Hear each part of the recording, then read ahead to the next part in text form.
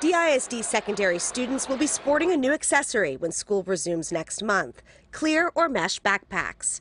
They're one of the latest tools districts are adopting for the sake of safety. It's a part of a larger plan, and I believe that the hope is that it's one more item that can help deter potential threats and also to ensure safety for our students. Backpacks must be clear or mesh throughout, though the straps can be a solid color.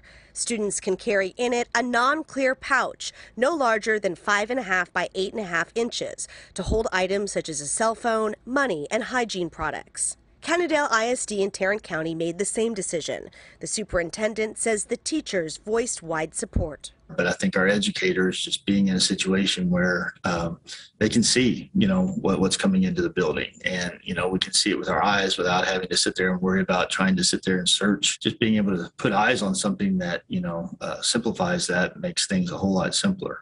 DISD says clear backpacks are not the only answer to guarantee safety, but with a comprehensive plan in place, including use of additional metal detectors and active shooter trainings, trained monitors, security door checks, and secure vestibules in many schools, they hope it's more than a start. Especially in light of the unfortunate event in Uvalde, everyone has stated they want us to do everything we certainly can to ensure their students are safe and to ensure that kids are safe when they go to school.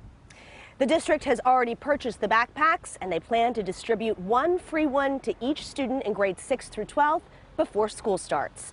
In Dallas, Brooke Rogers, CBS 11 News.